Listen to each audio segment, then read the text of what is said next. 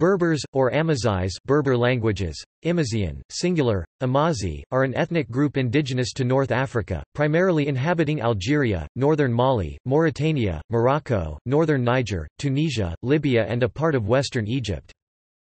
Berbers are distributed in an area stretching from the Atlantic Ocean to the Siwa Oasis in Egypt and from the Mediterranean Sea to the Niger River in West Africa. Historically, they spoke Berber languages, which together form the Berber branch of the Afroasiatic family. Since the Muslim conquest of North Africa in the 7th century, a large number of Berbers inhabiting the Maghreb have in varying degrees used a lingua franca, which in most cases is a Maghrebi Arabic dialect. After the colonization of North Africa by France, the French government succeeded in integrating the French language in Algeria by making French the official national language and requiring all education to take place in French. Foreign languages, mainly French and to some degree Spanish, inherited from former European colonial powers, are used by most educated Berbers in Algeria and Morocco in some formal contexts, such as higher education or business. Most Berber people live in North Africa, mainly in Libya, Algeria, Tunisia and Morocco. Small Berber populations are also found in Niger, Mali, Mauritania, Burkina Faso and Egypt, as well as large immigrant communities living in France, Spain, Canada, Belgium, the Netherlands, Germany and other countries of Europe. The majority of Berbers are Sunni Muslim. The Berber identity is usually wider than language and ethnicity and encompasses the entire history and geography of North Africa. Berbers are not an entirely homogeneous ethnicity, and they encompass a range of societies and ancestries. The unifying forces for the Berber people may be their shared language or a collective identification with Berber heritage and history. There are some 25 to 30 million Berber speakers in North Africa. The number of ethnic Berbers, including non-Berber speakers, is far greater, as a large part of the Berbers have acquired other languages over the course of many decades or centuries and no longer speak Berber today. The majority of North Africa's population is believed to be Berber in origin, although due to Arabization most ethnic Berbers identify as Arabized Berbers. Berbers call themselves some variant of the word Amazigh singular, Amazigh, possibly meaning free people or noble men. The name probably had its ancient parallel in the Roman and Greek names for Berbers, Mazices. Some of the best known of the ancient Berbers are the Numidian king Massinissa, King Jugurtha, the Berber Roman author Apuleius, Saint Augustine of Hippo, and the Berber Roman general Lucius Quietus, who was instrumental in defeating the major wave of Jewish revolts of 115–117. Diya, or Kahina, was a religious and military leader who led a fierce Berber resistance against the Arab-Muslim expansion in northwest Africa. Kusela was a 7th-century leader of the Oruba tribe of the Berber people and king of the Sanhaja Confederation. Yusuf ibn Tashfin was king of the Berber Almoravid dynasty, Tariq ibn Ziyad the general who conquered Hispania, Abbas ibn Firnas, a prolific inventor and early pioneer in aviation, Ibn Battuta, a medieval explorer who traveled the longest known distances of his time. Name. The name Berber derives from an ancient Egyptian language term meaning outlander or variations thereof. The exonym was later adopted by the Greeks, with a similar connotation. Among its oldest written attestations, Berber appears as an ethnonym in the 1st century AD Periplus of the Erythraean Sea. Despite these early manuscripts, certain modern scholars have argued that the term only emerged around 900 AD in the writings of Arab genealogists, with Maurice Lenoir positing an 8th or 9th century date of appearance. The English term was introduced in the 19th century, replacing the earlier Barbary. The Berbers are the Maori cited by the Chronicle of 754 during the Umayyad conquest of Hispania, to become since the 11th century the catch-all term Moros in Spanish, Moors in English on the charters and chronicles of the expanding Christian Iberian kingdoms to refer to the Andalusi, the North Africans, and the Muslims overall. For the historian Abraham Isaac Laredo, the name Amazigh could be derived from the name of the ancestor Mezig, which is the translation of biblical ancestor Dedan son of Sheba in the Targum.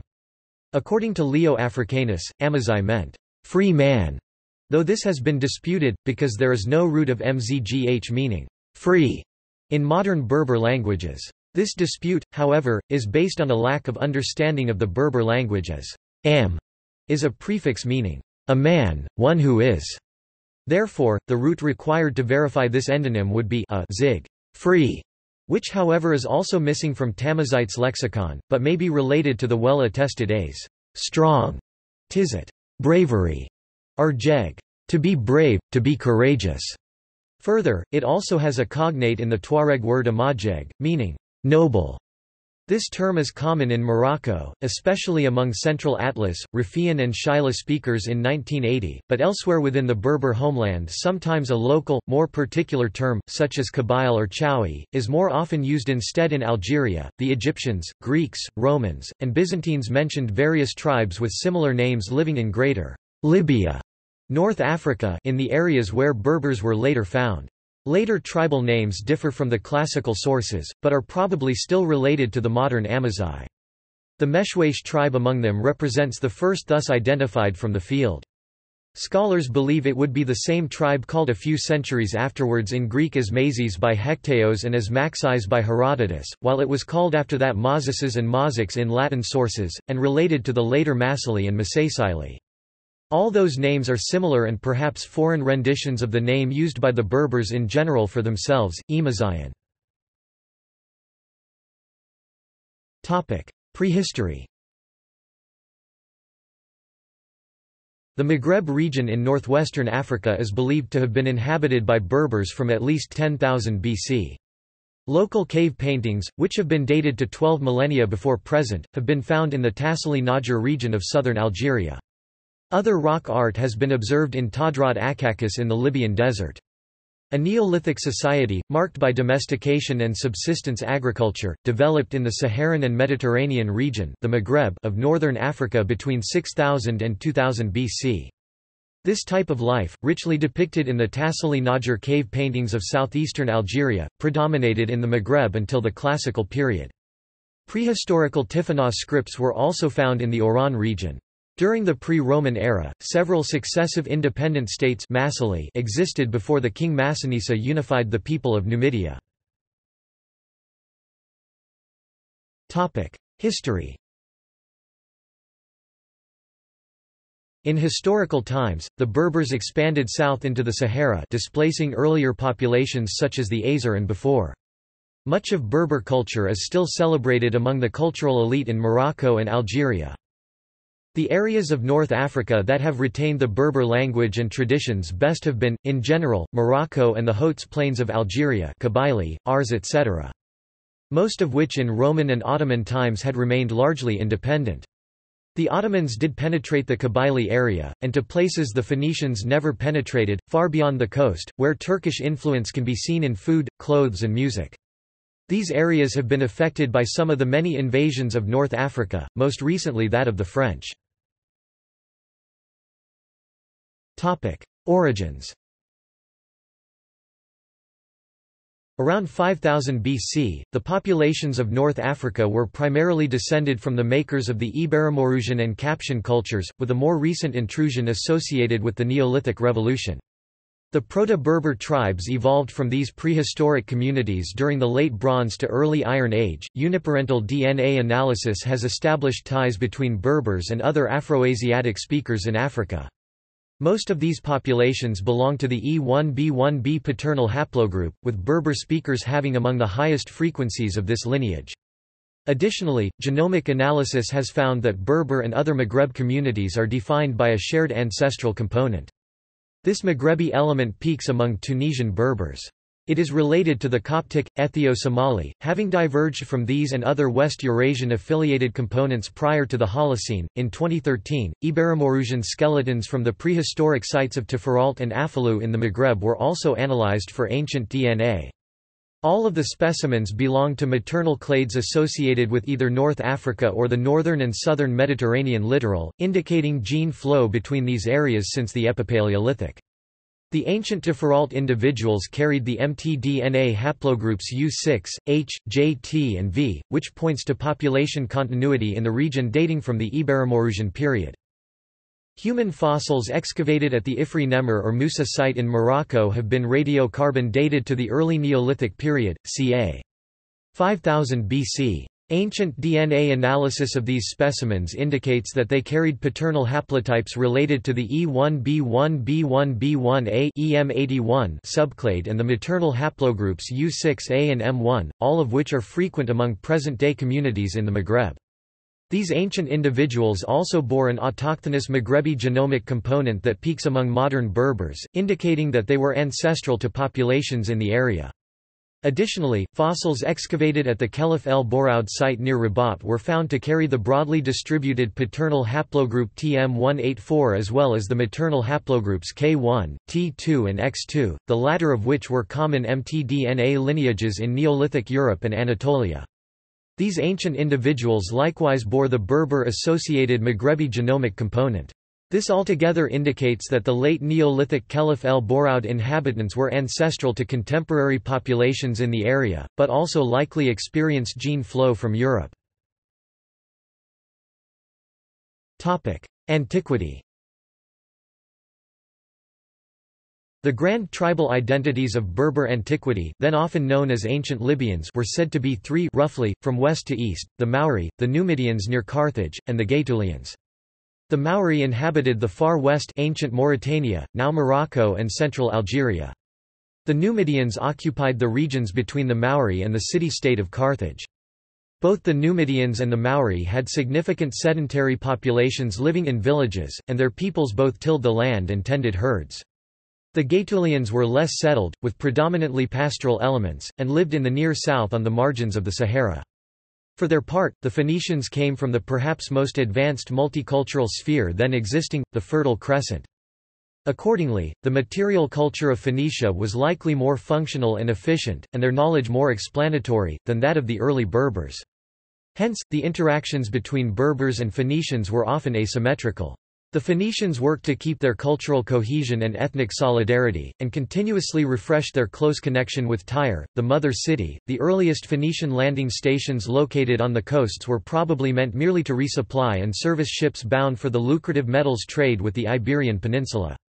Perhaps these newly arrived sea traders were not at first particularly interested in doing much business with the Berbers, for reason of the little profit regarding the goods the Berbers had to offer. The Phoenicians established strategic colonial cities in many Berber areas, including sites outside of present-day Tunisia, e.g., the settlements at Volubilis, Chella and Mogador, now in Morocco. As in Tunisia, these centers were trading hubs, and later offered support for resource development such as olive oil at Volubilis and Tyrian purple dye at Mogador. For their part, most Berbers maintained their independence as farmers or semi-pastorals, although, due to the exemplar of Carthage, their organized politics increased in scope and acquired sophistication. In fact, for a time their numerical and military superiority, the best horse riders of that time, enabled some Berber kingdoms to impose a tribute payable by Carthage, a condition that continued into the 5th century BC. Also, due to the Berbero-Libyan Meshwash dynasty's rule of Egypt 945–715 BC, the Berbers near Carthage commanded significant respect, yet probably appearing more rustic than elegant Libyan pharaohs on the Nile. Correspondingly, in early Carthage careful attention was given to securing the most favorable treaties with the Berber chieftains, which included intermarriage between them and the Punic aristocracy. In this regard, perhaps the legend about Dido, the foundress of Carthage, see above, as related by Trogus, is apposite. Her refusal to wed the Mauritani chieftain Hyarbus might be indicative of the complexity of the politics involved. Eventually, the Phoenician trading stations would evolve into permanent settlements, and later into small towns, which would presumably require a wide variety of goods as well as sources of food, which could be satisfied in trade with the Berbers. Yet here too, the Phoenicians probably would be drawn into organizing and directing such local trade, and also into managing agricultural production. In the 5th century BC, Carthage expanded its territory, acquiring Cape Bon and the fertile Wadi Maharda, later establishing its control over productive farm lands within several hundred kilometers. Appropriation of such wealth in land by the Phoenicians would surely inspire some resistance by the Berbers, although in warfare, too, the technical training, social organization, and weaponry of the Phoenicians would seem to work against the tribal Berbers. This social-cultural interaction in early Carthage has been summarily described. Lack of contemporary written records make the drawing of conclusions here uncertain, which can only be based on inference and reasonable conjecture about matters of social nuance. Yet it appears that the Phoenicians generally did not interact with the Berbers as economic equals, but employed their agricultural labor, and their household services, whether by hire or indenture. Many became sharecroppers. For a period the Berbers were in constant revolt. In 396 there was a great uprising. Thousands of rebels streamed down from the mountains and invaded Punic territory, carrying the serfs of the countryside along with them. The Carthaginians were obliged to withdraw within their walls and were besieged. Yet the Berbers lacked cohesion, and although 200,000 strong at one point they succumbed to hunger, their leaders were offered bribes. They gradually broke up and returned to their homes. Thereafter, a series of revolts took place among the Libyans Berbers from the 4th century onwards. The Berbers had become involuntary hosts to the settlers from the east, and obliged to accept the Punic dominance of Carthage for many centuries. The Berbers belonged to the lower social class when in Punic society. Nonetheless, therein they persisted largely unassimilated, as a separate, submerged entity, as a culture of mostly passive urban and rural poor within the civil structures created by Punic rule. In addition, and most importantly, the Berber peoples also formed quasi-independent satellite societies along the steppes of the frontier and beyond, where a minority continued as free, tribal republics. While benefiting from Punic material culture and political military institutions, these peripheral Berbers, also called Libyans, maintained their own identity, culture and traditions, continued to develop their own agricultural and village skills, while living with the newcomers from the east in an asymmetric symbiosis. As the centuries passed, there naturally grew a Punic society of Phoenician descent but born in Africa, called Libyc Phoenicians. This term later came to be applied also to Berbers acculturated to urban Phoenician culture. Yet the whole notion of a Berber apprenticeship to the Punic civilization has been called an exaggeration sustained by a point of view fundamentally foreign to the Berbers. There evolved a population of mixed ancestry, Berber and Punic. There would develop recognized niches in which Berbers had proven their utility. For example, the Punic state began to field Berber Numidian cavalry under their commanders on a regular basis. The Berbers eventually were required to provide soldiers at first unlikely paid, except in booty, which by the 4th century BC became the largest single element in the Carthaginian army. Yet in times of stress at Carthage, when a foreign force might be pushing against the city-state, some Berbers would see it as an opportunity to advance their interests, given their otherwise low status in Punic society. Thus, when the Greeks under Agathocles 361–289 BC of Sicily landed at Cape Bon and threatened Carthage in 310 BC, there were Berbers under Elymas who went over to the invading Greeks. Also, during the long Second Punic War 218–201 BC with Rome, see below, the Berber king Massinissa c. 240–148 BC joined with the invading Roman general Scipio, resulting to the war-ending defeat of Carthage at Zama, despite the presence of their renowned general Hannibal. On the other hand, the Berber king Syphax d. 202 BC had supported Carthage. The Romans too read these cues, so that they cultivated their Berber alliances and, subsequently, favored the Berbers who advanced their interests following the Roman victory. Carthage was faulted by her ancient rivals for the harsh treatment of her subjects, as well as for greed and cruelty. Her Libyan Berber sharecroppers, for example, were required to pay 1/2 of their crops as tribute to the city-state during the emergency of the First Punic War. The normal exaction taken by Carthage was likely an extremely burdensome 1/4. Carthage once famously attempted to short its Libyan and foreign soldiers, leading to the mercenary revolt 240–237 BC. Also the city-state seemed to reward those leaders known to deal ruthlessly with its subject peoples. Hence the frequent Berber insurrections.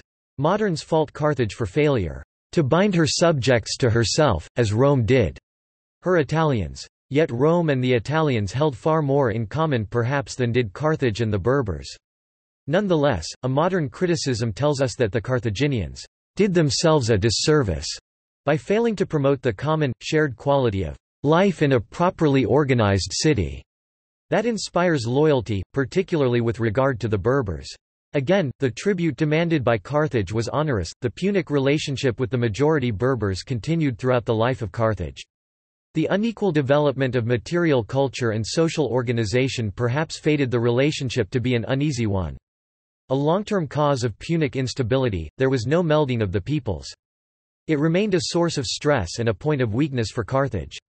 Yet there were degrees of convergence on several particulars, discoveries of mutual advantage, occasions of friendship, and family. The Berbers enter historicity gradually during the Roman era. Byzantine authors mention the Mozaics as tribal people raiding the monasteries of Cyrenaica.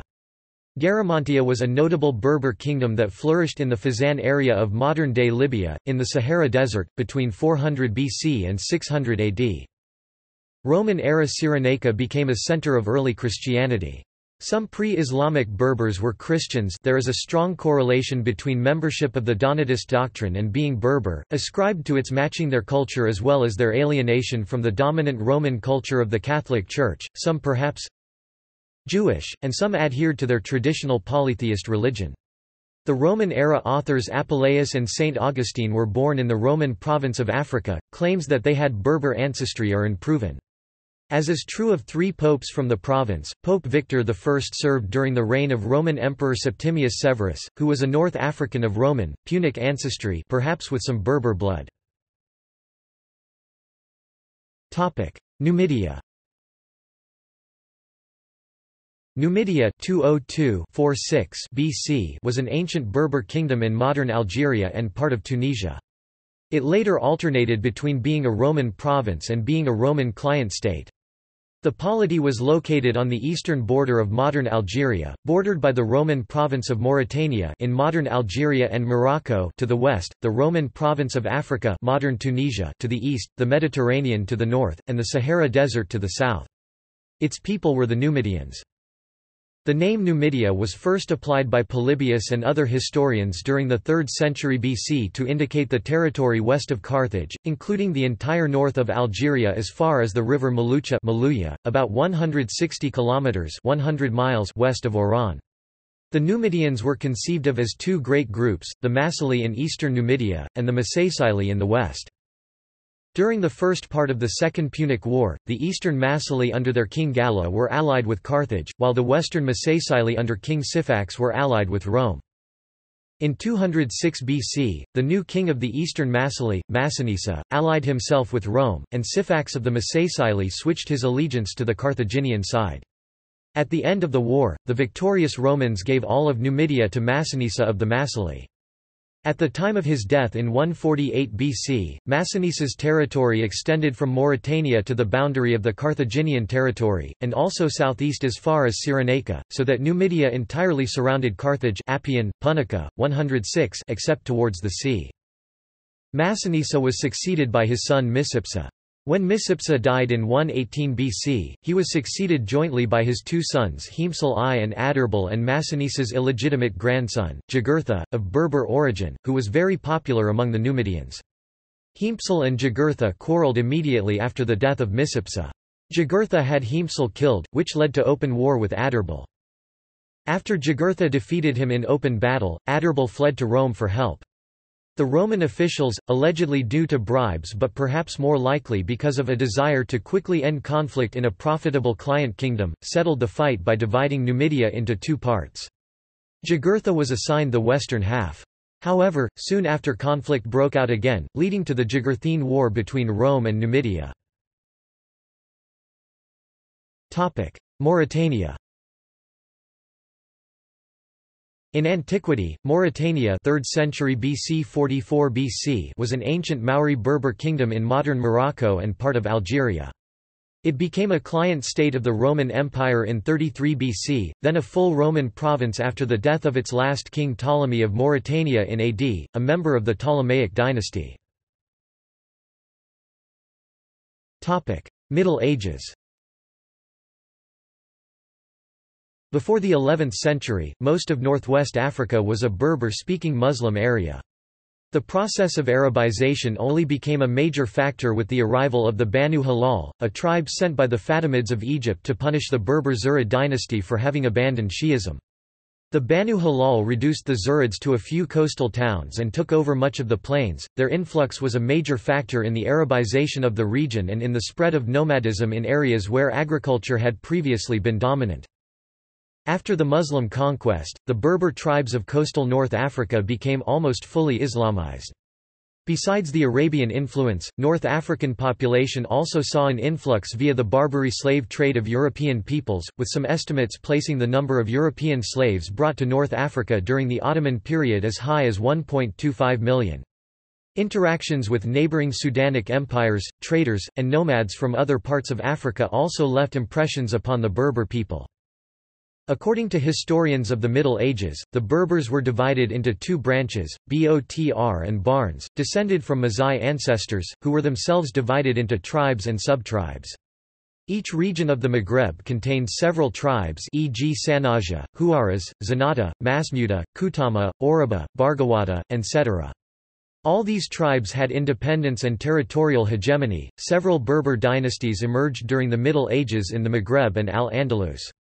The most notable are the Zirids Ifriqiya, 973-1148, the Hammadids Western Ifriqiya, 1014–1152, the Almoravid dynasty Morocco and Al-Andalus, 1050–1147, the Almohads Morocco and Al-Andalus, 1147–1248, the Hafsids Ifriqiya, 1229–1574, the Zionids Tlemcen, 1235–1556, the Marinids Morocco, 1248–1460, and the Wattasids Morocco, 1471–1554. They belonged to a powerful, formidable, brave and numerous people, a true people like so many others the world has seen, like the Arabs, the Persians, the Greeks and the Romans. The men who belong to this family of peoples have inhabited the Maghreb since the beginning. Islamic conquest. Unlike the conquests of previous religions and cultures, the coming of Islam, which was spread by Arabs, was to have extensive and long-lasting effects on the Maghreb. The new faith, in its various forms, would penetrate nearly all segments of Berber society, bringing with it armies, learned men, and fervent mystics, and in large part replacing tribal practices and loyalties with new social norms and political idioms. Nonetheless, the Islamization and Arabization of the region was a complicated and lengthy process. Whereas nomadic Berbers were quick to convert and assist the Arab conquerors, it was not until the 12th century, under the Almohad dynasty, that the Christian, Jewish, and animist communities of the Maghreb became marginalized. Jews persisted within northern Africa as dhimmis, protected peoples, under Islamic law. They continued to occupy prominent economic and political roles within the Maghreb. Indeed, some scholars believe that Jewish merchants may have crossed the Sahara, although others dispute this claim. Indigenous Christian communities within the Maghreb all but disappeared under Islamic rule, although Christian communities from Europe may still be found in the Maghreb to this day. The first Arabian military expeditions into the Maghreb, between 642 and 669, resulted in the spread of Islam. These early forays from a base in Egypt occurred under local initiative rather than under orders from the central caliphate. But when the seat of the caliphate moved from Medina to Damascus, the Umayyads, a Muslim dynasty ruling from 661 to 750, recognized that the strategic necessity of dominating the Mediterranean dictated a concerted military effort on the North African front. In 670, therefore, an Arab army under Uqba ibn Nafi established the town of Kairouan about 160 kilometers south of modern Tunis and used it as a base for further operations. Abu al-Muhajir Dinar, Uqba's successor, pushed westward into Algeria and eventually worked out a modus vivendi with Kusayla, the ruler of an extensive confederation of Christian Berbers. Kusayla, who had been based in Tlemcen, became a Muslim and moved his headquarters to Taqirwan, near al-Kairouan. This harmony was short-lived. Arabian and Berber forces controlled the region in turn until 697. By 711, Umayyad forces helped by Berber converts to Islam had conquered all of North Africa.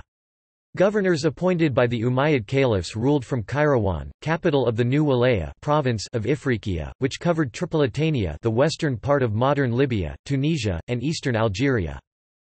The spread of Islam among the Berbers did not guarantee their support for the Arab-dominated caliphate due to the discriminatory attitude of the Arabs.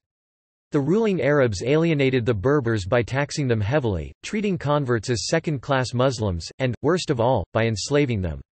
As a result, widespread opposition took the form of open revolt in 739–40 under the banner of Ibadan Islam. The Ibadan had been fighting Umayyad rule in the east, and many Berbers were attracted by the sect's seemingly egalitarian precepts. After the revolt, Ibadan established a number of theocratic tribal kingdoms, most of which had short and troubled histories. But others, like Sijilmasa and Tlemcen, which straddled the principal trade routes, proved more viable and prospered. In 750, the Abbasids, who succeeded the Umayyads as Muslim rulers, moved the caliphate to Baghdad and re-established caliphal authority in Ifriqiya, appointing Ibrahim ibn al-Aghlab as governor in Kairouan. Though nominally serving at the caliph's pleasure, al-Aghlab and his successors, the Aghlabids, ruled independently until 909, presiding over a court that became a center for learning and culture. Just to the west of Aghlabid lands, Abd ar-Rahman ibn Rustam ruled most of the central Maghreb from Tayert, southwest of Algiers. The rulers of the Rustamid Imamate 761–909, each an Abadi imam, were elected by leading citizens. The imams gained a reputation for honesty, piety, and justice. The court at Tayert was noted for its support of scholarship in mathematics, astronomy, astrology, theology, and law. The Rustamid imams failed, by choice or by neglect, to organize a reliable standing army. This important factor, accompanied by the dynasty's eventual collapse into decadence, opened the way for Tahert's demise under the assault of the Fatimids. The Muslim Mahdiya was founded by the Fatimids under the Caliph Abdallah al-Mahdi in 921 and made the capital city of Ifriqiya, by Caliph Abdallah el-Fatimi.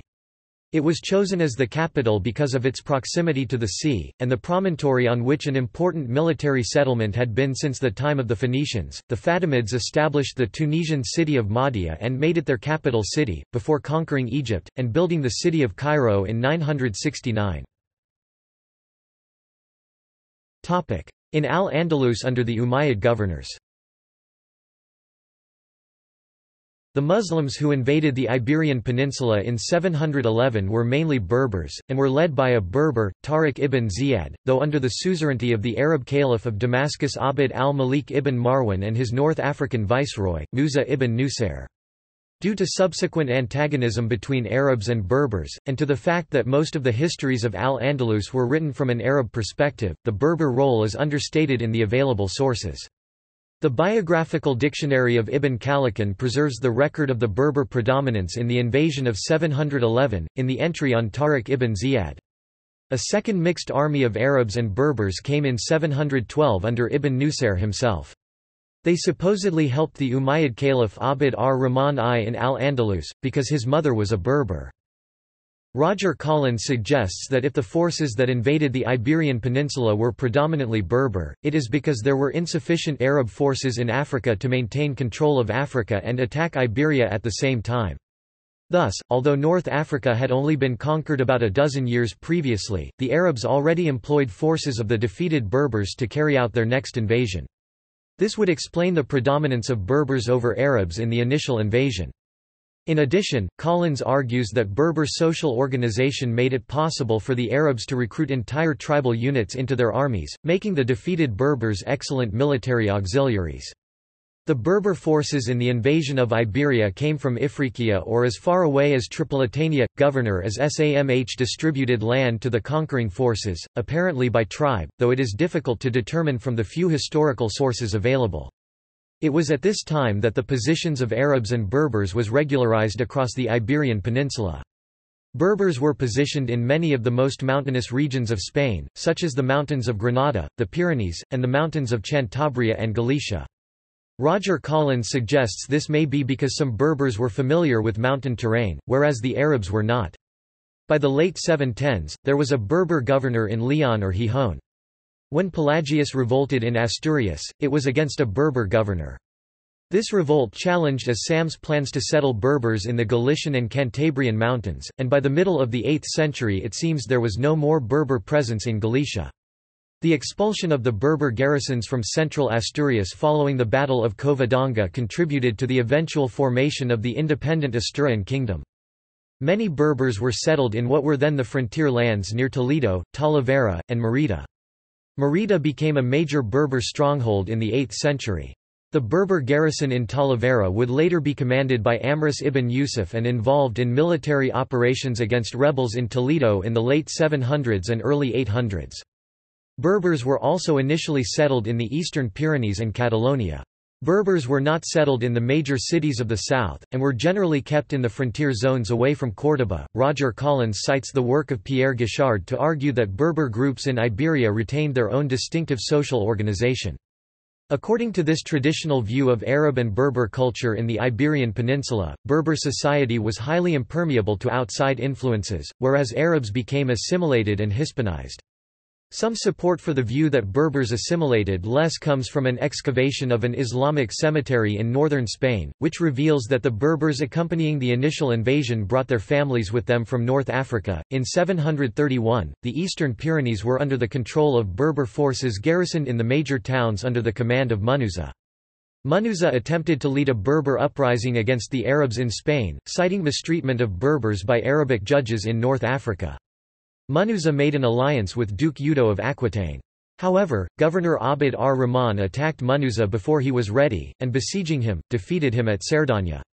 Because of the alliance with Munuza, Abd ar-Rahman wanted to punish Udo, and his punitive expedition ended in the Arab defeat at Poitiers. By the time of the governor Uqba, and possibly as early as 714, the city of Pamplona was occupied by a Berber garrison.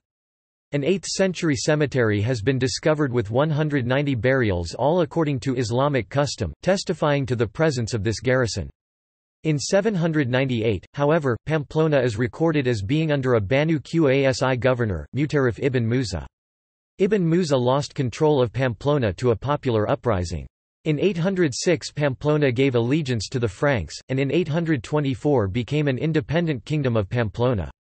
These events put an end to the Berber garrison in Pamplona. Al-Hakam wrote that there was a major Berber revolt in North Africa in 740–741, led by Masira. The Chronicle of 754 calls these rebels Arurs, which Collins translates as heretics, arguing it is a reference to the Berber rebels' Abadi or Khariji sympathies. After Charles Martel attacked Arab ally Maurontus at Marseille in 739, Governor Uqba planned a punitive attack against the Franks, but news of a Berber revolt in North Africa made him turn back when he reached Zaragoza. Instead, according to the Chronicle of 754, Uqba carried out an attack against Berber fortresses in Africa. Initially these attacks were unsuccessful, but then Uqba destroyed the rebels, secured all the crossing points to Spain, and then returned to his governorship. Although Masira was killed by his own followers, the revolt spread and the Berber rebels defeated 3 Arab armies. After the defeat of the Third Army, which included elite units of Syrians commanded by Kulthum and Balj, the Berber revolt spread further. At this time, the Berber military colonies in Spain revolted. At the same time, Uqba died and was replaced by Ibn Qahtan. By this time, the Berbers controlled most of the north of the Iberian Peninsula, except for the Ebro Valley, and were menacing Toledo. Ibn Qahtan invited Balj and his Syrian troops, who were at that time in Ceuta, to cross to the Iberian Peninsula to fight against the Berbers. The Berbers marched south in 3 columns, simultaneously attacking Toledo, Córdoba, and the ports on the Gibraltar Straits. However, Ibn Qahtan's sons defeated the army of Toledo, the governor's forces defeated the attack on Córdoba, and Balj defeated the attack on the Straits. After this, Balj seized power by marching on Córdoba and executing Ibn Qahtan. Collins points out that Balj's troops were away from Syria just when the Abbasid revolt against the Umayyads broke out, and this may have contributed to the fall of the Umayyad regime. In Africa, the Berbers acted under divided leadership.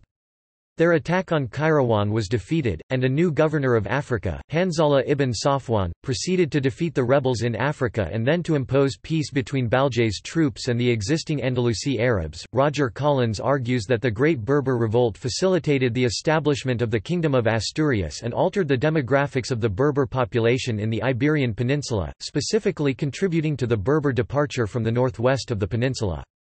When the Arabs first invaded the peninsula, Berber groups were situated in the northwest. However, due to the Berber revolt, the Umayyad governors were forced to protect their southern flank and were unable to mount offences against the Asturians. Some presence of Berbers in the northwest may have been maintained at first, but after the 740s there is no more mention of the northwestern Berbers in the sources. In Al-Andalus during the Umayyad Emirate.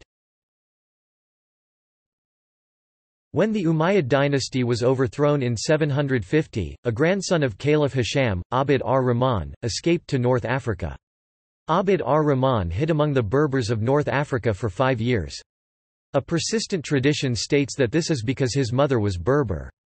Abd ar-Rahman first took refuge with the Nafsa Berbers, his mother's people. As the governor Ibn Habib was looking for him, he then fled to the more powerful Zenata Berber Confederacy, who were enemies of Ibn Habib. Since the Zenata had been part of the initial invasion force of Al-Andalus, and were still present in the Iberian Peninsula, this gave Abd ar-Rahman a base of support in Al-Andalus. However, Abd ar-Rahman seems to have drawn most of his support from portions of Baljay's army that were still loyal to the Umayyads. After Abd ar-Rahman crossed to Spain in 756, he declared himself the legitimate Umayyad ruler of Al-Andalus. The governor, Yusuf, refused to submit. After losing an initial battle near Córdoba, Yusuf fled to Merida, where he raised a large Berber army. With this army, Yusuf marched on Seville, but was defeated by forces loyal to Abd ar-Rahman. Yusuf fled to Toledo, and was either killed on the way, or after reaching Toledo. However, Yusuf's cousin Hisham ibn Urwa continued to resist Abd ar-Rahman from Toledo until 764, and the sons of Yusuf revolted again in 785. All these family members of Yusuf, members of the Fihri tribe, were very effective at obtaining support from Berbers in their revolts against the Umayyad regime. As Emir of Al-Andalus, Abd ar-Rahman I faced persistent opposition from Berber groups, including the Zenata. Berbers provided much of Yusuf's support in fighting against Abd ar-Rahman. In 774, Zenata Berbers were involved in a Yemeni revolt in the area of Seville. Andalusi Berber Salah ibn Tarif declared himself a prophet and ruled the Bargawada in Morocco in the 770s. In 768, a Miknasa Berber named Shakya ibn Abd al-Walid declared himself a Fatimid Imam, claiming descent from Fatima and Ali. He is mainly known from the work of Ibn al-Athir. According to Ibn al-Athir, Shakya's revolt originated in the area of modern Cuenca, an area of Spain that is highly mountainous and challenging to traverse. Shakya first killed the Umayyad governor of the fortress of Santaver near Roman Urkavica, and subsequently ravaged the surrounding district of Coria. Abd ar-Rahman sent out armies to fight him in 769, 770, and 771, but Shakya avoided them by moving into the mountains. In 772, Shakya defeated an Umayyad force and killed the governor of the fortress of Medellin by a ruse. He was besieged by Umayyads in 774, but the revolt near Seville forced the besieging troops to withdraw. In 775, a Berber garrison in Coria declared allegiance to Shakya, but Abd ar-Rahman retook the town and chased the Berbers into the mountains. In 776, Shakya resisted sieges to his two main fortresses at Santaver and Shabataran near Toledo. In 777, Shakya was betrayed and killed by his own followers, who sent his head to Abd ar-Rahman. Roger Collins notes that both modern historians and ancient Arab authors have had a tendency to portray Shakya as a fanatic followed by credulous fanatics, and to argue that he was either self-deluded or fraudulent in his claim of Fatima descent. However, Collins considers him an example of the messianic leaders that were not uncommon among Berbers at that time and earlier.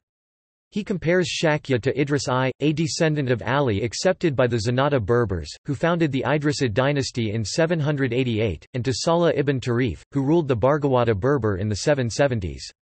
He also compares these leaders to pre-Islamic leaders Kahina and Kosaila. In 788, Hisham succeeded Abd ar-Rahman as emir, but his brother Sulayman revolted. Sulayman fled to the Berber garrison of Valencia, where he held out for 2 years. Finally he came to terms with Hisham and went into exile in 790, together with other brothers of his who had rebelled with him. In North Africa, Sulayman and his brothers forged alliances with local Berbers, especially the Kharijite ruler of Tayert. After the death of Hisham I and the accession of al-Hakam, the brothers challenged al-Hakam for the succession. Abd Allah crossed over to Valencia first in 796, calling on the allegiance of the same Berber garrison that sheltered Sulayman years earlier. Crossing to Al-Andalus in 798, Sulayman based himself in Elvira, now Granada, Écija, and Jaen, apparently drawing support from the Berbers in these mountainous southern regions. Sulayman was defeated in battle in 800 and fled to the Berber stronghold in Merida, but was captured before reaching it and executed in Córdoba. In 797, the Berbers of Talavera played a major part in defeating a revolt against al-Hakam I in Toledo. A Syrian Ubayd Allah ibn Hamir rebelled in Toledo against al-Hakam. Al-Hakam ordered Amrus ibn Yusuf to destroy the rebellion. Amrus was the commander of the Berbers in Talavera. Amrus negotiated in secret with the Banu Masa faction in Toledo, promising them the governorship if they betrayed Ibn Hamir. The Banu Masa brought Ibn Hamir's head to Amrus in Talavera. However, there was a feud between the Banu Masa and the Berbers of Talavera. The Berbers of Talavera killed all the Banu Masa. Amrus sent the heads of the Banu Masa along with that of Ibn Hamir to al-Hakam in Córdoba. The Toledo rebellion was sufficiently weakened that Amrus was able to enter Toledo and convince its inhabitants to submit. Roger Collins argues that unassimilated Berber garrisons in Al-Andalus engaged in local vendettas and feuds, such as the conflict with the Banu Masa. This was due to the limited power of the Umayyad emirs' central authority. Collins states that, "The Berbers, despite being fellow Muslims, were despised by those who claimed Arab descent." As well as having feuds with Arab factions, the Berbers sometimes had major conflicts with the local communities where they were stationed. In 794, the Berber garrison of Tarragona massacred the inhabitants of the city. Tarragona was uninhabited for 7 years until the Frankish conquest of Barcelona led to its reoccupation. In 829, one of the leaders of the Toledo rebellion of 797, Hashim al-Darab, who had been kept under arrest in Córdoba, escaped, returned to Toledo, and started another rebellion. From Toledo, Hashim attacked the Berber garrisons of Santaver and Talavera, precisely those that had been involved in suppressing the Toledo rebellion a generation earlier. Hashim gained control of Calatrava la Vieja, then a major fortress town, until 834. Hashim was killed in battle in 831, but his followers maintained the rebellion, and Berbers from Calatrava besieged Toledo in 835 and 836. The rebellion was finally ended in 837, when the emir's brother al-Walid became governor of Toledo. Throughout the 9th century, the Berber garrisons were one of the main military supports of the Umayyad regime.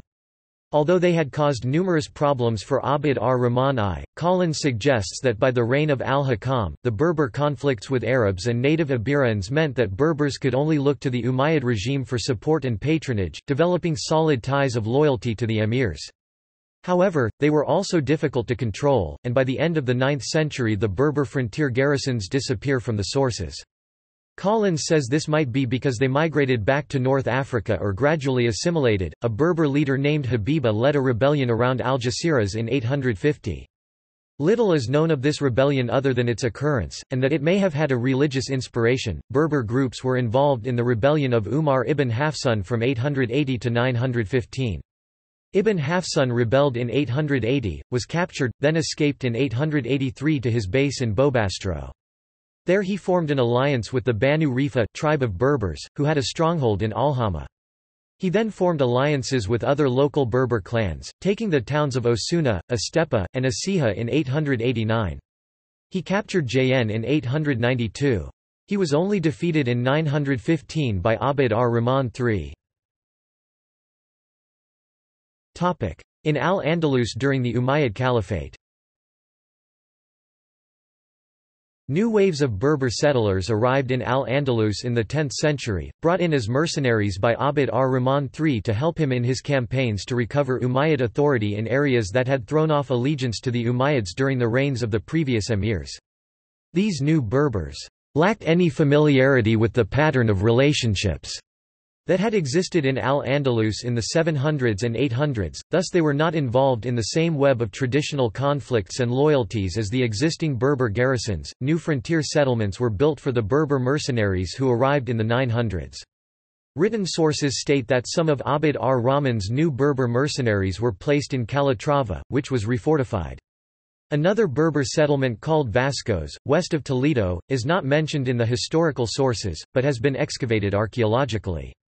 It was a fortified town, had walls, and a separate fortress or alcazar.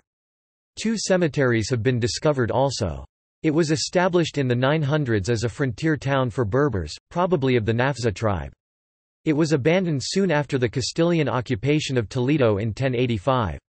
The Berber inhabitants took all their possessions with them. In the 900s, the Umayyad Caliphate faced a challenge from the Fatimids in North Africa.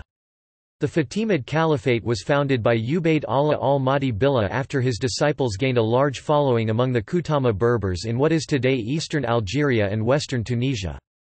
After taking the city of Kairouan and overthrowing the Aghlabids in 909, the Mahdi Ubayd Allah declared himself caliph, which represented a direct challenge to the Umayyads' own claim to the caliphate.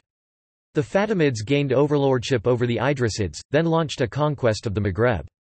To counter the threat, the Umayyads crossed the straits to take over Ceuta in 931, and actively formed alliances with Berber confederacies such as the Zenata and the Oruba.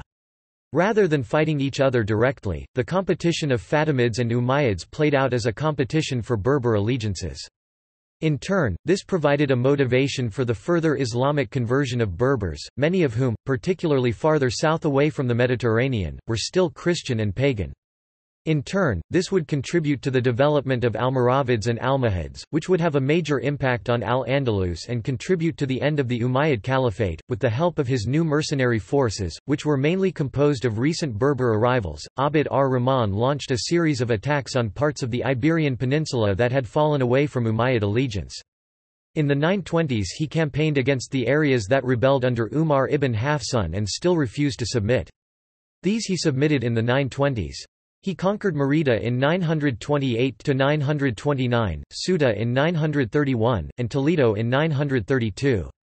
In 934 Abd ar-Rahman III began a campaign in the north against Ramiro II of Leon and Muhammad ibn Hashim al-Tujibi, the governor of Zaragoza. According to Ibn Hayyan, after inconclusively confronting al-Tujibi on the Ebro, Abd ar-Rahman briefly forced the kingdom of Pamplona into submission, ravaged Castile and Oliva, and met Ramiro II in an inconclusive battle. From 935 to 937, Abd ar-Rahman confronted the Tujibids, defeating them in 937. In 939 Ramiro II defeated the combined Umayyad and Tujibid armies in the Battle of Simancas. Umayyad influence in western North Africa spread through diplomacy rather than conquest. The Umayyads sought out alliances with various Berber confederacies. These would declare loyalty to the Umayyad Caliphate in opposition to the Fatimids. The Umayyads would send gifts including embroidered silk ceremonial cloaks. During this time, mints in cities on the Moroccan coast Fes, Sijilmasa, Sfax, and al-Nakor occasionally issued coins with the names of Umayyad caliphs, showing the extent of Umayyad diplomatic influence. The text of a letter of friendship from a Berber leader to the Umayyad caliph has been preserved in the work of Isa al-Razi. During the reign of Abd ar-Rahman, tensions increased between the three distinct components of the Muslim community in Al-Andalus, Berbers, Sakaliba, and those of Arab or mixed Arab and Gothic descent. Following Abd ar-Rahman's proclamation of the new Umayyad Caliphate in Córdoba, the Umayyads placed a great emphasis on the Umayyad membership of the Quraysh tribe. This led to a fashion in Córdoba for claiming pure Arab ancestry as opposed to descent from freed slaves. Claims of descent from Visigothic noble families also became common. However, an immediately detrimental consequence of this acute consciousness of ancestry was the revival of ethnic disparagement, directed in particular against the Berbers and the Sakaliba. When the Fatimids moved their capital to Egypt in 969, they left North Africa in charge of viceroys from the Zirid clan of Sanaja Berbers, who were Fatimid loyalists and enemies of the Zenata. The Zirids in turn divided their territories, assigning some to the Hamadid branch of the family to govern. The Hamadids became independent in 1014, with their capital at Khalat Beni Hamad. With the withdrawal of the Fatimids to Egypt, however, the rivalry with the Umayyads decreased. Al-Hakam II sent Muhammad ibn Abi Amir to North Africa in 973–974 to act as Qadi al-Qudat to the Berber groups that had accepted Umayyad authority. Ibn Abi Amir was treasurer of the household of the caliph's wife and children, director of the mint at Madinat al-Zahra, commander of the Córdoba police, and Qadi of the frontier. During his time as Qadi in North Africa, Ibn Abi Amir developed close ties with the North African Berbers. On the death of al-Hakam II, the heir Hisham II was underage, and the position of Hajib was occupied by a Berber named al-Mushafi. However, General Ghalib ibn Abd ar-Rahman and Muhammad ibn Abi Amir formed an alliance, and in 978 they overthrew al-Mushafi and his sons and other family members, who had received offices. Al-Mushafi was imprisoned for 5 years before being killed, and his family was stripped of property and titles. In 980, Ibn Abi Amir fell out with his ally Ghalib, and a civil war began. Ibn Abi Amir called on the Berbers he had lived with in 973–974 to come help him. His Berber ally Jafar ibn Hamdan crossed the straits with his army, whereas Ghalib allied with the Kingdom of Navarre. These armies fought several battles, in the last one of which Ghalib was killed, bringing the civil war to an end. Ibn Abi Amir then took on the name al-Mansur, the victorious, by which he is more commonly known. Having won the war, al-Mansur no longer needed his Berber ally Ibn Hamdan, who instead became a threat due to his substantial army. Ibn Hamdan was murdered in 983, having been made drunk at a feast held in his honor, then murdered as he departed. According to Ibn Idari, his head and one hand were then presented in secret to al-Mansur. Employing large numbers of Berber and Saqaliba mercenaries, al-Mansur initiated a series of highly successful attacks on the Christian portions of the peninsula. Among the most memorable campaigns were the sack of Barcelona in 985, the destruction of Leon in 988, the capture of Count Garcia Fernández of Castile in 995, and the sack of Santiago in 997. Al-Mansur died in 1002. He was succeeded as Hajib by his son, Abd al-Malik. In 1008, Abd al-Malik died and was succeeded as Hajib by his half-brother, Abd ar-Rahman, known as Sanchuelo because his mother was Navaris. Meanwhile, Hisham II remained caliph, though this had become a ceremonial position. Considerable resentment arose in Córdoba against the increasing numbers of Berbers brought from North Africa by al-Mansur and his children Abd al-Malik and Sanchuelo. It was said that Sanchuelo ordered anyone attending his court to wear Berber turbans, which Roger Collins suggests may not have been true, but shows that hostile anti-Berber propaganda was being used to discredit the sons of al-Mansur. In 1009, Sanchuelo had himself proclaimed Hisham II's successor, and then went on military campaign. However, while he was away a revolt took place. Sanchuelo's palace was sacked and his support fell away. As he marched back to Córdoba his own Berber mercenaries abandoned him. Knowing the strength of ill feeling against them in Córdoba, they thought Sanchuelo would be unable to protect them and so they went elsewhere in order to survive and secure their own interests. Sanchuelo was left with only a few followers, and was captured and killed in 1009. Hisham II abdicated and was replaced by Muhammad II al-Mahdi. Having abandoned Sanchuelo, the Berbers who had formed his army turned to another ambitious Umayyad, Sulayman, whom they supported. They obtained logistical support from Count Sancho Garcia of Castile. Marching on Córdoba, they defeated Saqaliba General Wadia and forced Muhammad II al-Mahdi to flee to Toledo. They then installed Sulayman as caliph, and based themselves in the Madinat al-Zahra to avoid friction with the local population. Wadia and al-Mahdi formed an alliance with the Counts of Barcelona and Urgell and marched back on Córdoba. They defeated Sulayman and the Berber forces in a battle near Córdoba in 1010. To avoid being destroyed, the Berbers left Córdoba and fled towards Algeciras. Al-Mahdi swore to exterminate the Berbers, and pursued them. However, he was defeated in battle near Marbella. With Wadia, he fled back to Córdoba while his Catalan allies went home. The Berbers turned around and besieged Córdoba. Deciding that he was about to lose, Wadia overthrew al-Mahdi and sent his head to the Berbers, replacing him with Hisham II. However, the Berbers did not end the siege. They methodically destroyed Córdoba's suburbs, pinning the inhabitants inside the old Roman walls and destroying the Madinat al-Zahra. Wadia's allies killed him, and the Córdoba garrison surrendered with the expectation of amnesty. However, a massacre ensued in which the Berbers took revenge for many personal and collective injuries and permanently settled several feuds in the process. The Berbers made Sulayman caliph once again. Ibn Idari said that the installation of Sulayman in 1013 was the moment when the rule of the Berbers began in Córdoba and that of the Umayyads ended, after it had existed for 268 years and 43 days. In Al-Andalus in the Taifa period. During the Taifa era, the petty kings came from a variety of ethnic groups, for instance the Zirid kings of Granada, were of Berber origin. The Taifa period ended when a Berber dynasty—the Moroccan Almoravids—took over Al-Andalus. They were succeeded by the Almohad dynasty of Morocco, during which time Al-Andalus flourished. After the fall of Córdoba in 1013, the Saqaliba fled from the city to secure their own fiefdoms. One group of Saqaliba seized Orihuela from its Berber garrison and took control of its entire region. Among the Berbers who were brought to Al-Andalus by Al-Mansur were the Zirid family of Sanaja Berbers. After the fall of Córdoba, the Zirids took over Granada in 1013, forming the Zirid kingdom of Granada. The Saqaliba Kairan, with his own Umayyad figurehead Abd ar-Rahman IV al-Murtada, attempted to seize Granada from the Zirids in 1018 but failed. Kairan then executed Abd ar-Rahman IV. Kairan's son, Zuhair, also made war on the Zirid kingdom of Granada, but was killed in 1038. In Córdoba, conflicts continued between the Berber rulers and those of the citizenry who saw themselves as Arab. After being installed as caliph with Berber support, Sulayman was pressured into distributing southern provinces to his Berber allies. The Sanaja departed from Córdoba at this time. The Zenata Berber Hammadids received the important districts of Ceuta and Algeciras.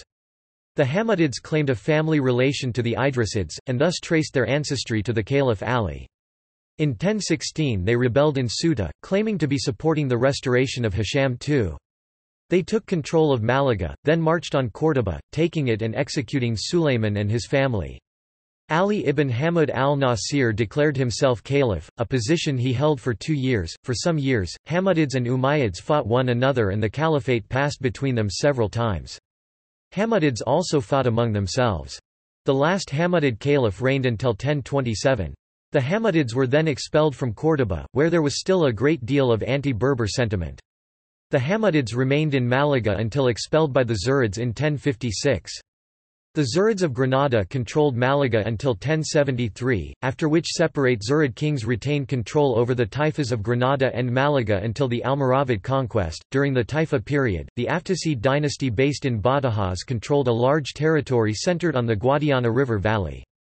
The area of Aftasid control was very large, stretching from the Sierra Morena and the taifas of Murtola and Silves to the south, to the Campo de Calatrava in the west and the Montes de Toledo in the northwest, and nearly as far as Oporto in the northeast. According to Bernard Riley, during the Taifa period, genealogy continued to be an obsession of the upper classes in Al-Andalus. Most wanted to trace their lineage back to the Syrian and Yemeni Arabs who accompanied the invasion. In contrast, tracing descent from the Berbers who came with the same invasion was to be stigmatized as of inferior birth. Riley notes, however, that in practice the two groups had by the 11th century become almost indistinguishable. Both groups gradually ceased to be distinguishable parts of the Muslim population, except when one of them actually ruled a taifa, in which case his origins were well publicized by his rivals. Nevertheless, distinctions between Arab, Berber, and slave were not the stuff of serious politics either within or between the taifas. It was the individual family that was the unit of political activity. The Berber that arrived towards the end of the caliphate as mercenary forces, says Riley, amounted to only about 20,000 people in a total Al-Andalusi population of 6 million. Their high visibility was due to their foundation of Taifa dynasties rather than large numbers. In the power hierarchy, Berbers were situated between the Arabic aristocracy and the Muladi populace. Ethnic rivalry was one of the most important factors driving Andalusi politics. Berbers made up as much as 20% of the population of the occupied territory. After the fall of the caliphate, the Taifa kingdoms of Toledo, Badajoz, Malaga and Granada had Berber rulers. During the Reconquista, Berbers in the areas which became Christian kingdoms were acculturated and lost their ethnic identity, their descendants being among modern Spanish and Portuguese peoples. In Al-Andalus under the Almoravids. During the Taifa period, the Almoravid Empire developed in northwest Africa. The core of the Almoravid Empire was formed by the Lamtuna branch of the Sanaja Berber. In the mid-11th century, they allied with the Gudala and Masufa Berber. At that time, the Almoravid leader Yahya ibn Ibrahim went on a hajj. On his way back he met Malakite preachers in Kairouan, and invited them to his land. Malakite disciple Abd Allah ibn Yasin accepted the invitation. Traveling to Morocco, he established a military monastery or ribat where he trained a highly motivated and disciplined fighting force. In 1054 and 1055, employing these specially trained forces, Almoravid leader Yahya ibn Umar defeated the Kingdom of Ghana and the Zenata Berber. After Yahya ibn Umar died, his brother Abu Bakr ibn Umar pursued the expansion of the Almoravids. Forced to resolve a Sanhaja civil war, he left control of the Moroccan conquests to his brother, Yusuf ibn Tashufan. Yusuf continued to conquer territory, and following Abu Bakr's death in 1087, Yusuf became the Almoravid leader. After their loss of Córdoba, the Hammadids had occupied Algeciras and Ceuta. In the mid-11th century, the Hammadids lost control of their Iberian possessions, but retained a small Taifa kingdom based in Ceuta. In 1083, Yusuf ibn Tashufan conquered Ceuta. In the same year, al-Mu'tamid, king of the Sevilla Taifa, travelled to Morocco to appeal to Yusuf for help against King Alfonso VI of Castile. Earlier, in 1079, the king of Badajoz, al-Mutawakkil, had appealed to Yusuf for help against Alfonso. After the fall of Toledo to Alfonso VI in 1085, al-Mu'tamid appealed again to Yusuf. This time, financed by the Taifa kings of Iberia, Yusuf crossed to Al-Andalus, taking direct personal control of Algeciras in 1086. Modern history. There is an identity-related debate about the persecution of Berbers by the Arab-dominated regimes of North Africa. Through both exclusivities of Pan-Arabism and Islamism, their issue of identity is due to the Pan-Arabist ideology of the former Egyptian president, Gamal Abdel Nasser. Some activists have claimed that, "it is time—long past overdue—to confront the racist Arabization of the Amazigh lands." Soon after independence in the middle of the 20th century, the countries of North Africa established Arabic as their official language, replacing French, Spanish and Italian, although the shift from European colonial languages to Arabic for official purposes continues even to this day. As a result, most Berbers had to study and know Arabic, and had no opportunities until the 21st century to use their mother tongue at school or university. This may have accelerated the existing process of Arabization of Berbers, especially in already bilingual areas, such as among the Chaos of Algeria. Tamazight is now taught in Ars since the march led by Mr. Salim Yeza in 2004, which has started to the teaching of Tamazight in the schools in Ars. While Berberism had its roots before the independence of these countries, it was limited to the Berber elite. It only began to gain success among the greater populace when North African states replaced their European colonial languages with Arabic and identified exclusively as Arabian nations, downplaying or ignoring the existence and the social specificity of Berbers. However, its distribution remains highly uneven. In response to its demands, Morocco and Algeria have both modified their policies, with Algeria redefining itself constitutionally as an Arab, Berber, Muslim nation. Now, Berber is a national language in Algeria and is taught in some Berber-speaking areas as a non-compulsory language. In Morocco, after the constitutional reforms of 2011, Berber has become an official language, and is now taught as a compulsory language in all schools regardless of the area or the ethnicity. Berbers have reached high positions in the social hierarchy across the Maghreb. Good examples are the former president of Algeria, Liamine Ziroul, and the former prime minister of Morocco, Driss Jetou. Nevertheless, Berberists who openly show their political orientations rarely reach high hierarchical positions. But, there are some exceptions, for example, Khalida Toumi, a feminist and Berberist militant, has been nominated as head of the Ministry of Communication in Algeria. In Libya, the Berbers were a key part of the rebel force that overthrew Muammar Gaddafi. In the 2011 Libyan civil war, Berbers in the Nafusa Mountains were quick to revolt against the Gaddafi regime. The mountains became a stronghold of the rebel movement, and were a focal point of the conflict, with much fighting occurring between rebels and loyalists for control of the region. In Mali, the Tuareg, another Berber people, have armed themselves and are declaring a homeland in large swathes of the north.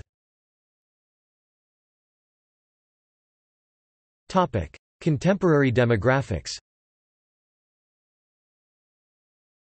The Maghreb today is home to large Berber Amazigh populations, who form the principal indigenous ancestry in the region. See origins. The Semitic ethnic presence in the region is mainly due to the Phoenicians, Jews and Arab Bedouin Halalians migratory movements 3rd century BC and 11th century, respectively, which mixed in. However, the majority of Arabized Berbers, particularly in Morocco and Algeria, claim an Arabian heritage. This is a consequence of the Arab nationalism of the early 20th century. Regarding the remaining populations that speak a Berber language in the Maghreb, they account from 50% to 60% of the Moroccan population and from 15% to 35% of the Algerian population, besides smaller communities in Libya and Tunisia and very small groups in Egypt and Mauritania. Outside the Maghreb, the Tuareg in Mali, Niger and Burkina Faso number some 850,000, 1,620,000 and 50,000 respectively, although Tuaregs are Berber people with a traditionally nomadic pastoralist lifestyle. They are the principal inhabitants of the vast Sahara Desert. Prominent Berber groups include the Kabyles from Kabylia, a historical autonomous region of northern Algeria, who number about 6 million and have kept, to a large degree, their original language and society, and the Shilla or Klaya French, from Arabic Shal and Shilla Asli in High and Anti-Atlas and Souss Valley of Morocco, numbering about 8 million. Other groups include the Riffians of northern Morocco, the Chawi people of eastern Algeria, the Chenouas in western Algeria, the Berbers of Tripolitania and the Tuaregs of the Sahara scattered through several countries. Though stereotyped in Europe and North America as nomads, most Berbers were in fact traditionally farmers, living in mountains relatively close to the Mediterranean coast, or oasis dwellers, such as the Siwa of Egypt, but the Tuareg and Zanaga of the southern Sahara were almost wholly nomadic. Some groups, such as the Chaus, practiced transhumance. Political tensions have arisen between some Berber groups, especially the Kabyle, and North African governments over the past few decades, partly over linguistic and social issues. For instance, in Morocco, Algeria, Tunisia, and Libya, giving children Berber names was banned. The regime of Muammar Gaddafi in Libya also banned the teaching of Berber languages, and the leader warned Berber leaders in a 2008 diplomatic cable leaked by WikiLeaks, "You can call yourselves whatever you want inside your homes, Berbers, children of Satan, whatever, but you are only Libyans when you leave your homes." As a result of the persecution suffered under Gaddafi's rule, many Berbers joined the Libyan opposition in the 2011 Libyan civil war. Diaspora. Berbers set up communities in Mauritania near the Malian imperial capital of Timbuktu. According to an estimate from 2004, there were about 2.2 million Berber immigrants in Europe, especially the Riffians in Belgium, the Netherlands and France, and Algerians of Kabyles and Chaus heritage in France. Languages. The Berber languages form a branch of the Afro-Asiatic family.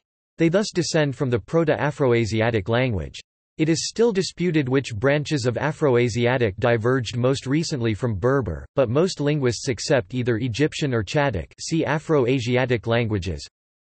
Berber languages are spoken by around 30 to 40 million people in Africa. See population estimation.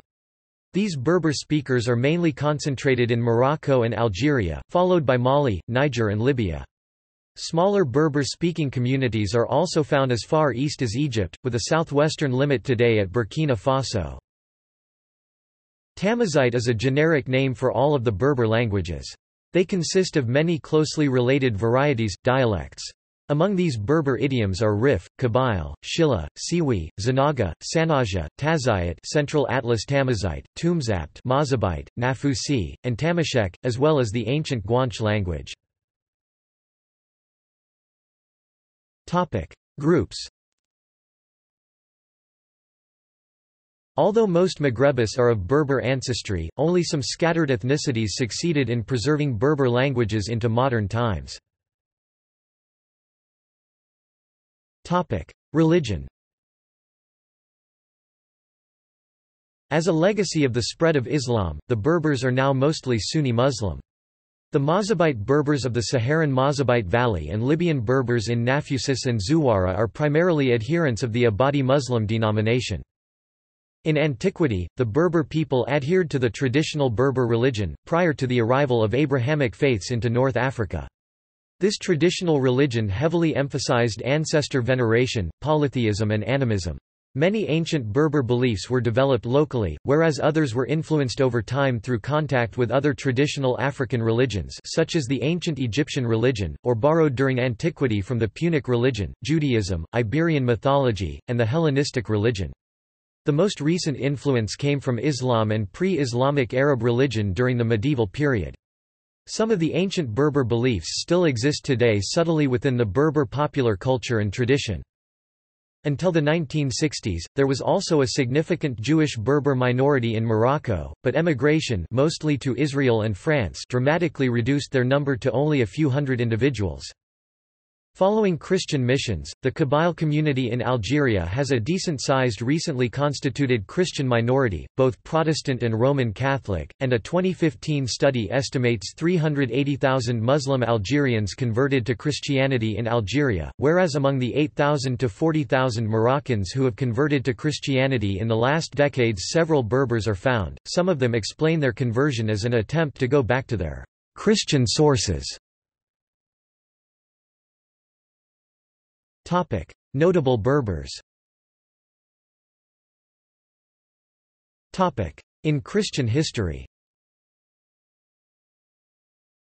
Before the arrival of Islam into the region, most Berber groups were either Christian, Jewish or animist, and a number of Berber theologians were important figures in the development of Western Christianity.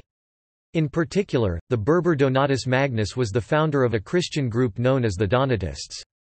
The 4th-century Catholic Church viewed the Donatists as heretics, and the dispute led to a schism in the Church dividing North African Christians.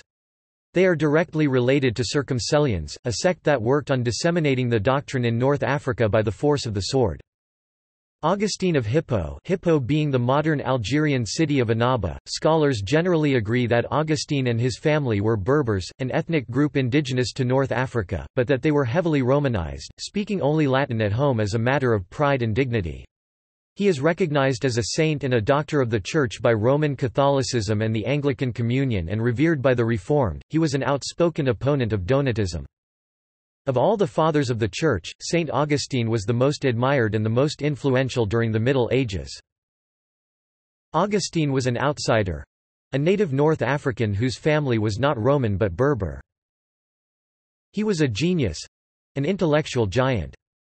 Many believe that Arius, another early Christian theologian who was deemed a heretic by the Christian Church, was of Libyan Berber descent. Another Berber cleric, Saint Adrian of Canterbury, travelled to England and played a significant role in its early medieval religious history. Lucius Quietus, was the son of a Christian tribal lord from unconquered Mauritania, modern Morocco. Lucius's father and his warriors had supported the Roman legions in their attempt to subdue Mauritania Tingitana, northern modern Morocco, during Aidémon's revolt in 40. Masuna, Florida. 508 was a Romano-Moorish Christian king in Mauritania Caesariensis, western Algeria, who is said to have encouraged the Byzantine general Solomon, the prefect of Africa, to launch an invasion of the Moorish kingdom of Numidia. Dia Berber, Dia Ult Yenfak Tajrat was a Berber Byzantine Christian religious and military leader who led indigenous resistance to Muslim conquest of the Maghreb, the region then known as Numidia, known as the Algeria today. She was born in the early 7th century and died around the end of the 7th century in modern Algeria. According to al-Maliki, she was said to have been accompanied in her travels by what the Arabs called an idol, possibly an icon of the Virgin or one of the Christian saints. Quintus Septimius Florens Tertullianus, c. 155 c. 240 AD, known as Tertullian, Tertulline, was a prolific early Christian author from Carthage in the Roman province of Africa and was the first Christian author to produce an extensive corpus of Latin Christian literature. He also was a notable early Christian apologist and a polemicist against heresy, including contemporary Christian Gnosticism.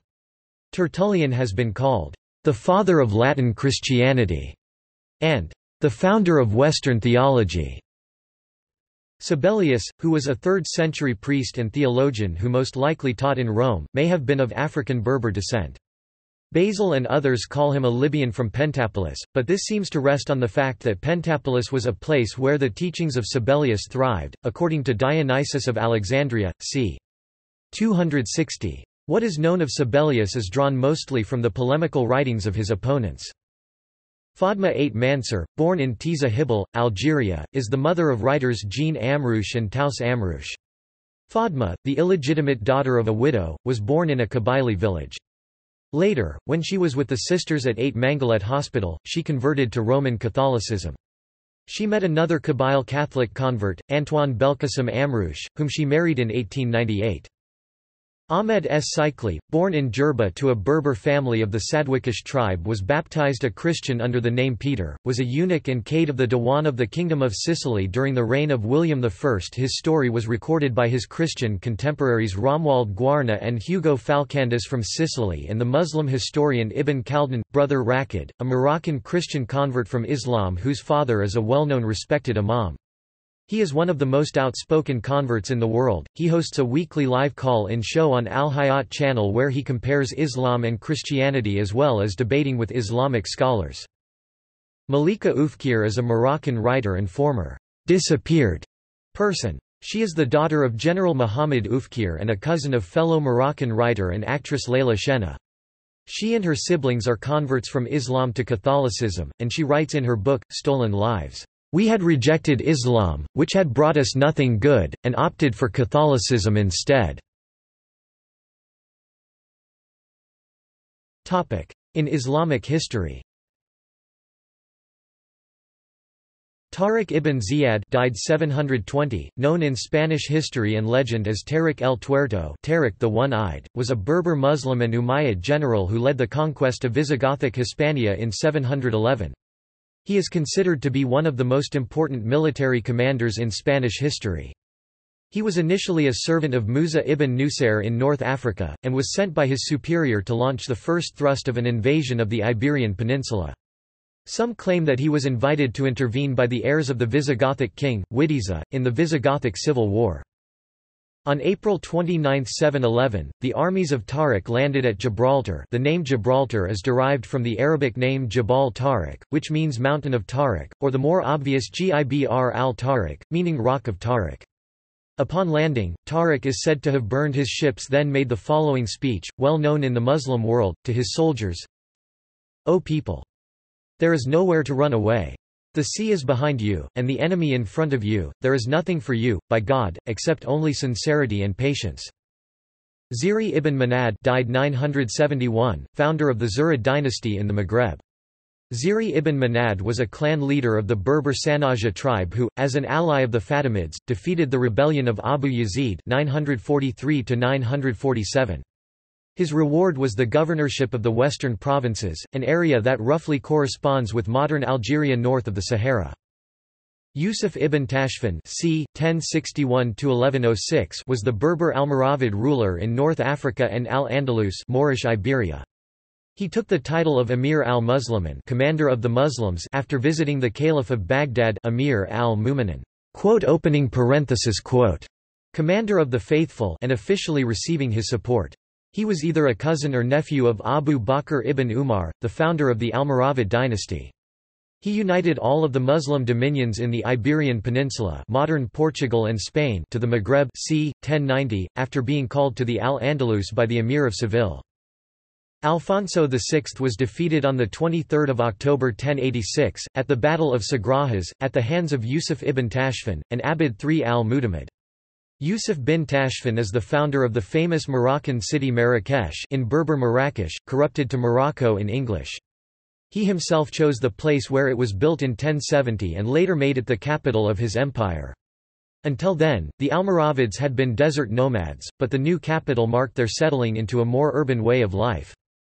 Ibn Tumart c. 1080 c. 1130, was a Berber religious teacher and leader from the Masmuda tribe who spiritually founded the Almohad dynasty.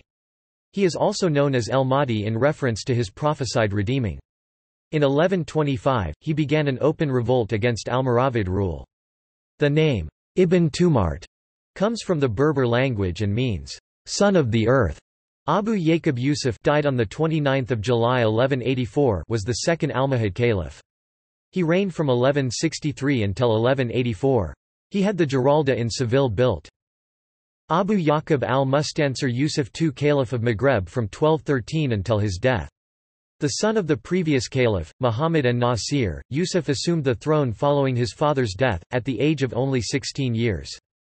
Al-Busiri (1211–1294) was a Sanaja Berber Sufi poet belonging to the Shadhiliya order, being direct disciple of Sheikh Abul Abbas al-Mursi. Ibn Battuta, born 1304, year of death uncertain, possibly 1368 or 1377, was a Berber Sunni Islamic scholar and jurisprudent from the Maliki madhab, a school of fiqh or Islamic law, and at times a qadi or judge. However, he is best known as a traveler and explorer, whose account documents his travels and excursions over a period of almost 30 years, covering some 117,000 kilometers (73,000 miles). These journeys covered almost the entirety of the known Islamic realm, extending from modern West Africa to Pakistan, India, the Maldives, Sri Lanka, Southeast Asia and China, a distance readily surpassing that of his predecessor, near contemporary Marco Polo. Muhammad al-Jazuli, from the tribe of Jazula, which was settled in the Suez area of Maghreb between the Atlantic Ocean and the Atlas Mountains. He is most famous for compiling the Dalil al-Khairat, an extremely popular Muslim prayer book. Muhammad Azal was a religious Berber poet. He is considered the most important author of the Shilla literary tradition. He was born around 1670 in the village of al-Kasaba in the region of Suez, Maghreb, and died in 1748 1162 of the Hijra. Architecture. Culture. Traditionally, men take care of livestock. They migrate by following the natural cycle of grazing, and seeking water and shelter. They are thus assured with an abundance of wool, cotton and plants used for dyeing. For their part, women look after the family and handicrafts, first for their personal use, and secondly for sale in the souks in their locality. The Berber tribes traditionally weave kilims. The tapestry maintains the traditional appearance and distinctiveness of the region of origin of each tribe, which has in effect its own repertoire of drawings. The textile of plain weave is represented by a wide variety of stripes, and more rarely by geometrical patterns such as triangles and diamonds. Additional decorations such as sequins or fringes, are typical of Berber weave in Morocco. The nomadic and semi-nomadic lifestyle of the Berbers is very suitable for weaving kilims. The customs and traditions differ from one region to another. The social structure of the Berbers is tribal. A leader is appointed to command the tribe. In the Middle Ages, many women had the power to govern, such as Kahina and Tazawart Fatma in the Ars Mountains, Tin Hinan in the Hagar, Kemchi in Ait Aratan, Fatma Tazawart in the Ars. Lala Fatma Nasumar was a Berber woman in Kabylie who fought against the French. The majority of Berber tribes currently have men as heads of the tribe. In Algeria, the LKSEUR platform in Kabylie gives tribes the right to fine criminal offenders. In areas of Chawi, tribal leaders enact sanctions against criminals. The Tuareg have a king who decides the fate of the tribe and is known as Aminokal. It is a very hierarchical society. The Mazabites are governed by the spiritual leaders of Ibadism. The Mazabites lead communal lives.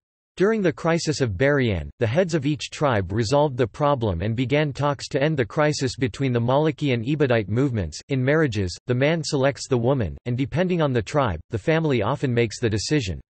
In comparison, in the Tuareg culture, the woman chooses her future husband. The rites of marriage are different for each tribe. Families are either patriarchal or matriarchal, according to the tribe. Cuisine. Berber cuisine is a traditional cuisine which has evolved little over time. It differs from one area to another within and among Berber groups. Principal Berber foods are couscous, a semolina staple dish; tagine, a stew made in various forms; pastilla, a meat pie traditionally made with squab, fledgling pigeon, often today using chicken; bread made with traditional yeast; bochiar, fine yeastless wafers soaked in butter and natural honey; borgiji, pancake containing flour, eggs, yeast and salt; bagrier, light and spongy pancake made from flour, yeast, salt, served hot and soaked in butter and tea mint honey; tarikt, sheep offal, brains, tripe, lungs, and heart. These organ meats are rolled up with the intestines on an oak stick and cooked on embers in specially designed ovens. The meat is coated with butter to make it even tastier. This dish is served mainly at festivities. Although they are the original inhabitants of North Africa, and in spite of numerous incursions by Phoenicians, Romans, Byzantines, Ottomans and French, Berber groups lived in very contained communities. Having been subject to limited external influences, these populations lived free from acculturating factors. Music. Berber music, the traditional music of North Africa, has a wide variety of regional styles. The best known are the Moroccan music, the popular Ghazba, Kabyle and Chawi music of Algeria, and the widespread Tuareg music of Burkina Faso, Niger, and Mali. The instruments used are the bandir, large drums, and gambra, a lute, which accompanying songs and dances. Traditional Kabyle music consists of vocalists accompanied by a rhythm section, consisting of eat bell tambourine and bandir frame drum, and a melody section, consisting of a gaïda bagpipe and a jouag flute. Kabyle music has been popular in France since the 1930s, when it was played at cafés. As it evolved, Western string instruments and Arab musical conventions, like large backing orchestras, were added.